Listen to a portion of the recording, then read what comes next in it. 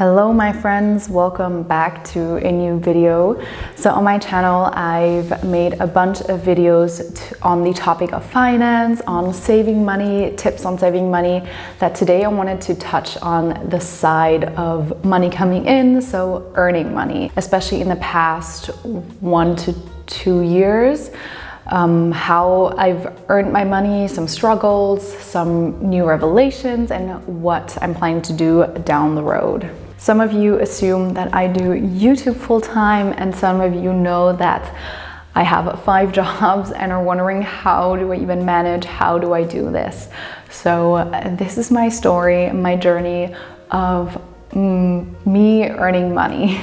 So back in the middle of 2001, I was in a little bit of a dilemma deciding on what I want to do job-wise, and I decided to not pursue the classical, I guess, traditional path of getting a 9-to-5 office job, but instead pursuing my passion of YouTube. Up until then, I've done YouTube for, I think it was 2 years or so, and was starting to pick up.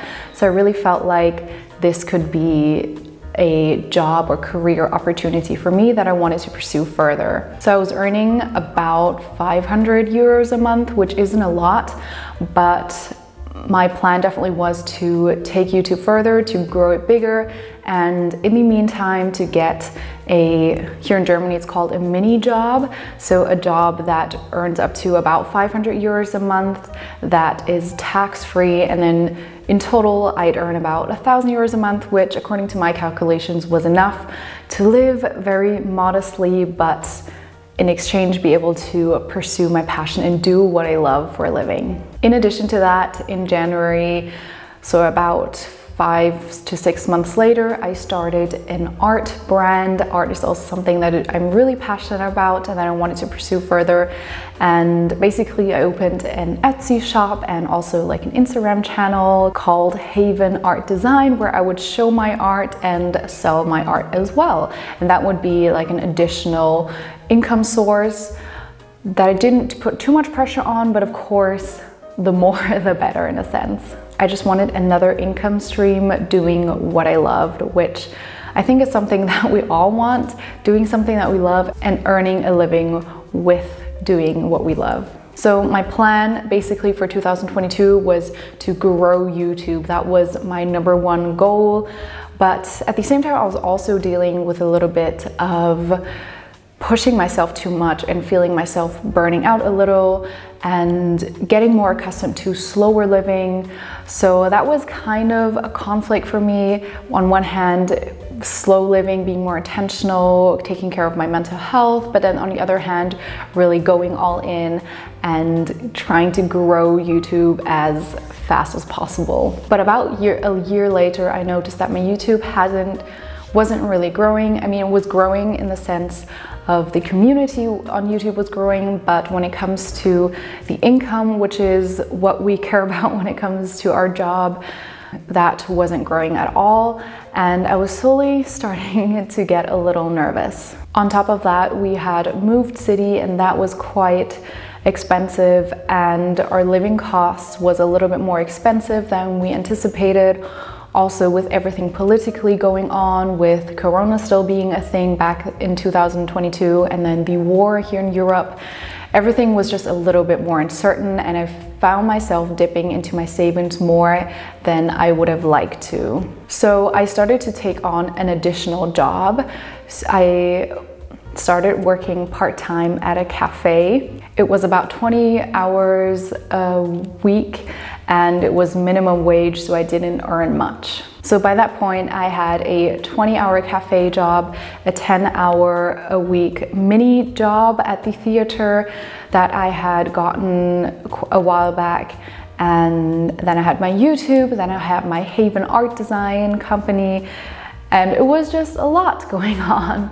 Also, I got the opportunity to babysit for my neighbors a little bit, and that was just like a little bit more income. But in my mind, this was all supposed to be just transitional, just for a short while until YouTube took off. That was still my main goal. So I was truly living the bohemian, starving artist lifestyle, really working my butt off not earning much, trying to pursue this passion of mine and to create this creative job for me, to be able to live off of that. So I definitely knew that all these 5 jobs together was going to be too much in the long run, but since I had only planned it to be short term, it was kind of like a little sprint for me to get my YouTube kind of kicked off. I had this huge confidence and belief in my channel. I was so sure that in 6 months, not more, I was going to be able to live off of the income from my YouTube channel. In my mind, the growth on YouTube was linear, so the more time and effort I put in, I will see linear growth month by month, year by year. With YouTube, it's a little tricky. Yes, the community has grown, but the income has not really grown. So the income on YouTube is a little bit complex and sometimes maybe hard to understand, but it really depends on certain virality of certain videos. So if a certain video takes off and the ads on that video do really well, then that will earn me quite a lot of money. But it is pretty random in a sense that it is not a linear growth. It will be stagnant for a while and then shoot up because the video was doing well and then be stagnant for a while. So the income on YouTube was really an up and down, and was, even though I was putting so much more effort and time into the channel, the outcome of the earnings just wasn't as steady. And of course, I'd also gone the route that many other YouTubers go down, and that is to look for other companies that sponsor your videos. But because I'm someone that is very particular about the products and the brands that I advertise for, I don't want to be advertising for just anything. It has to be something that I truly would recommend to my friends, to my family, that I really, really believe in. And that was really difficult. And many companies were only willing to give out free product, but not compensate the work specifically that I was doing, and also the trust that I was giving them by sharing the product with you guys. And with all those jobs that I was juggling, it was just becoming too much. In addition to that, the cafe job, I was just really disliking. It went against a lot of my morals and my values, and it felt like it was a little bit of a toxic work environment that I wanted to get out of. But I found myself in a place where I had to really reflect on my goals and my plan, since it wasn't really working out as I had hoped, which I firstly had to come to terms with since I was so focused on that plan and on that goal. So I had to take some time to reevaluate, to shift paths, to change my plan a little bit. So I decided to give up all those tiny little jobs and work for a traditional 9-to-5 office job and to use my degree to get one of those jobs. So that means I'll be earning so much more, since I do have a university degree in media and communications. And my plan is to work at the office job part-time so that I still have enough time for my creative pursuits like YouTube and even art design. Those are still top priority for me. And luckily, post-corona, a lot of companies are willing to let you work remote, and that means I can also incorporate more travel and living in different cities with the remote office job. Now you could ask, why didn't I do this earlier, 2 years ago, when I was deciding on taking an office job or doing YouTube full-time? I guess I was a dreamer in the best sense, that I had so much confidence and belief and passion for this channel that I wanted to take a leap of faith and to try this out. And I'm so glad I did, because if I hadn't done this, I'm pretty sure I would have regretted it, in the sense that what if? And through working all these various jobs, I got to live this free-spirited bohemian lifestyle that I really enjoyed as well, even though it was tough.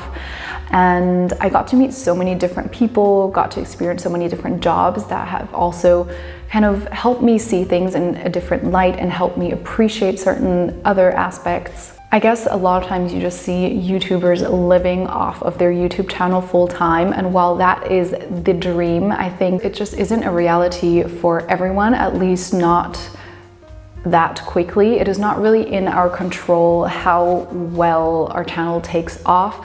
All we can do is put out our best and put out something that is true to us, that is authentic. It's like being an artist. Of course, the dream of every artist is to live off of your artwork, off of just painting or creating, but that isn't the reality for everyone. And a lot of artists are either starving artists scraping by, or have patrons of some sort that are helping them financially, or just have a day job. And it is something that I realized that is also okay. I felt like you had to pursue your passion, and the goal was to live off of your passion, to monetize your passion, and anything other than that was considered a failure. But I've come to realize that it's okay to be my own patron, to have a day job that supports my creative work. And the upside to that also is that since the money is coming from me,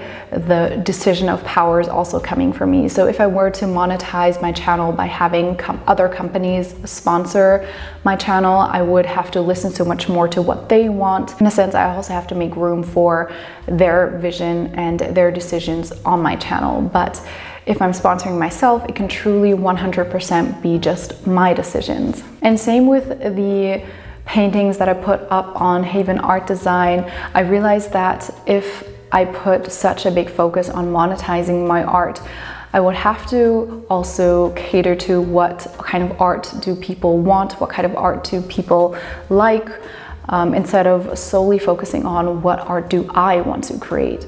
That way I can be more daring with my art, more controversial with my art, and I think that is where true creativity can shine through. So I'm basically planning to go from 5 jobs to just 2, so YouTube and a part-time office job that is just going to be so much more worth it, time versus money-wise, that I have to put in. And Haven Art Design, of course, I'm still going to have that and keep that, but I'm going to step away so much more from the monetization aspect of it. Of course, I will still offer some of my paintings for sale, but a lot of them I also will just keep to myself and just create what I feel like creating without worrying so much about whether this is going to sell. So this is my current plan, my current situation. Of course, this might shift as well. I'm not saying that I'm never going to take any sponsors on YouTube, but I will definitely have less pressure to take up sponsors for my YouTube channel. And that way I can have more creative and directorial freedom over my channel, which I think is going to be really nice. If someday I'm lucky enough to be able to live off of creating YouTube or creating art, then of course that is a dream. But if that is not the case, that's also fine. I am set up financially in a way, but if my plan changes down the road, that's also fine. And that is something that I also had to learn, that I was so set on a specific plan that it's okay to sometimes shift your plan, to change your plan. We change as a person, circumstances change, our desires change, our capacity for juggling things change, and it's fine to also change your plan. I feel like sometimes we have this pressure of having everything figured out, and maybe feeling ashamed that I'm now stepping back from pursuing YouTube as aggressively as before. Maybe I feel like in some way I've failed my plan, but we want to see things in our lives as experiments. So this was an experiment that I went down, and it didn't turn out as I'd hoped, and that's also fine. We are not fortune tellers. We don't know how things are going to turn out. And now I'm just trying a different experiment and see how that turns out. At this point in my life, I'm also so thankful that I do have a university degree that is able to give me a higher paying job with better working circumstances, that is an option for me. So as of now, I'm officially on the job hunt for a traditional office job. In the beginning, I'll probably do it full-time, but then switch over to part-time. And I'm also so lucky and happy that that is an option here in Germany, that you have the right to switch to part-time after 6 months of working at the job. So yeah, I'm excited for the future and what it has to hold. I'm trying to keep my expectations on the down low and just to be open and receiving to whatever is to come. Hopefully this was interesting and inspiring for you, to give you some ideas of ways that you can earn money. It doesn't have to be a traditional route. It can be whatever you make it to be. And it's also okay to change your plan down the road. You don't have to stick to something that you said you were going to do a few years back.